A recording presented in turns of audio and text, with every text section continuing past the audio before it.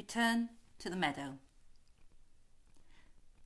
For a year we stayed home. Please all be responsible. No to stray too far afield, quite reprehensible. We learn to see in 2D as we gaze glazed at our screens, forgetting what real life looks like outside of our dreams. In our towns and our cities, nature poked through the cracks. Between flagstone and brick, maintenance became lax. But how can it be right we denaturalise the living when it is plants and it is nature who are constantly giving oxygen to our lungs while evoking our senses, making us feel alive, breaking down our defences? To visit the meadows, now that we can, sparks joy in our soul, most essential for man. We notice those details which had fled our attention. Our escape from the town eases much of the tension.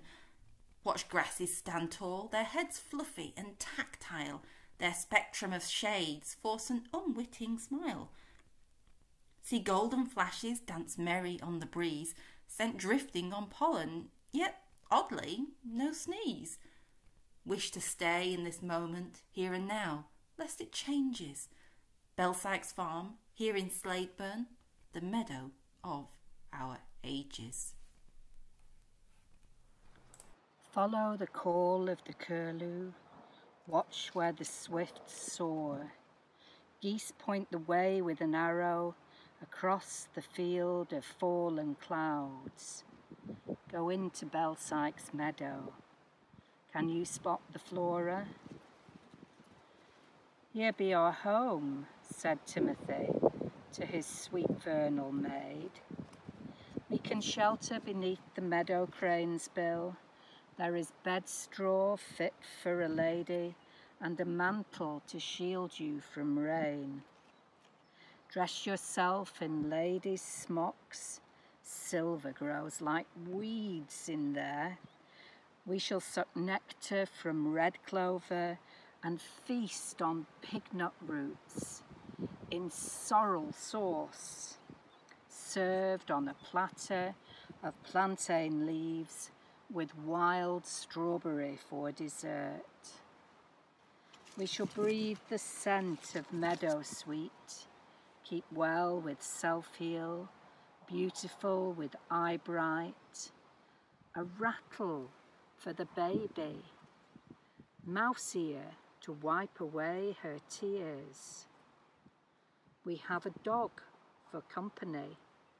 I spy the crest of his tail. Feast our eyes on orchids, early purple, marsh and spotted. So come, my love, Germander, speed well, we must leave time.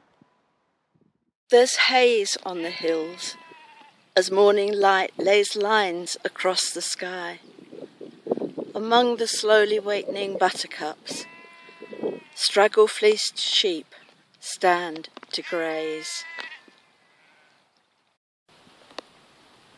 From the second field, warming air now brings a yeasty smell of drying hay.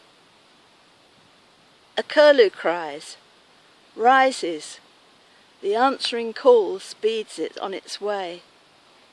In the high woods, a game bird craks. Beneath all runs the whimpering swish of unseen stream.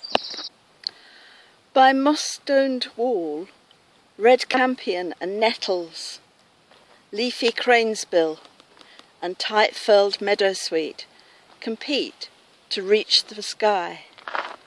But by the gate, cow parsley outgrows them all.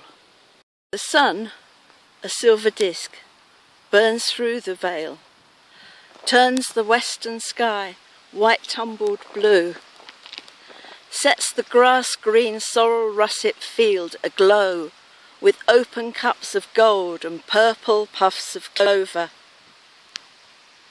Then a graceful ballet. 5 swallows make it summer.